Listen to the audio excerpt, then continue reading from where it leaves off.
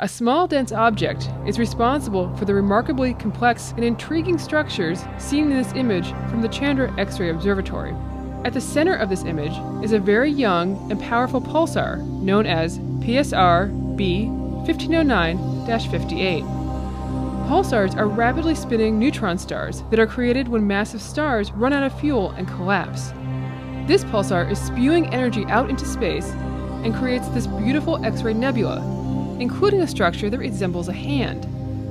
Finger-like structures extend to the upper right, apparently transferring energy into knots of material in a neighboring cloud of gas and dust that is seen in other wavelengths. This makes these knots glow brightly in X-rays, which is why they appear red and orange in this Chandra image. Astronomers think that this pulsar is about 1,700 years old and lies about 17,000 light-years from Earth.